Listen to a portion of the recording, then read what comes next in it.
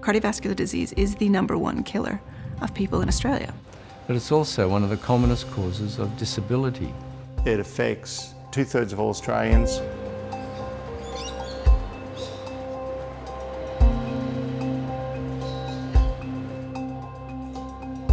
Cardiovascular disease is not obvious to a lot of people in the community, but as soon as you say we're studying heart disease, heart attacks, stroke, everyone straight away knows. Younger people are dying from heart attacks and they don't have those traditional risk factors, so it just tells us that it's quite a complex disease and we need to understand how it develops, how it works.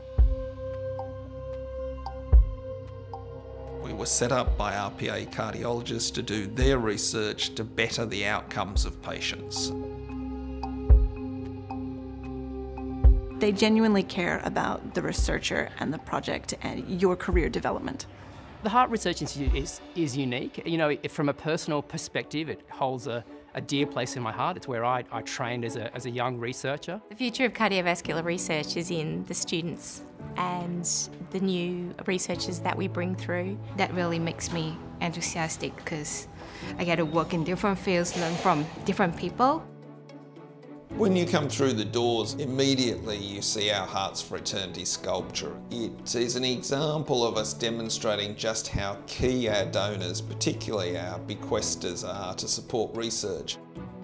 The Heart Research Institute has given me a home, a well-supported environment where I can conduct my research. They just live and breathe heart research and what can I do for heart health in Australia and the world. It's just so wonderful to be given the opportunity to be a part of that. Key to us is our relationship with the University of Sydney and Royal Prince Alfred Hospital, and then beyond that with universities, hospitals and researchers all around the world. So I think we are global players, and this is a global disease, and we need to be global players. It has been a fantastic experience to be able to see how everything applies from lab bench to hospital bed. We are dedicated, focused and work together in a collaborative manner. Scientists working with engineers, working with chemists, working with clinicians. Group leaders, they have different expertise and they're working in different areas, and we can tackle the same problem with many angles. So we get the benefit of this multidisciplinary approach and really pushing the boundaries on the research that we're doing. So it's kind of a whole village to answer a question.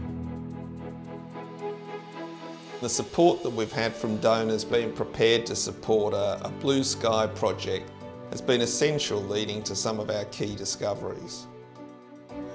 Literally, the Heart Research Institute would not exist today if it wasn't for the many thousands of generous donors.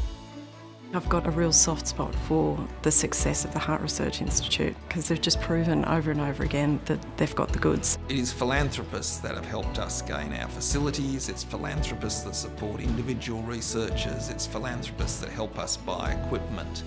It keeps a place like the Heart Research Institute going.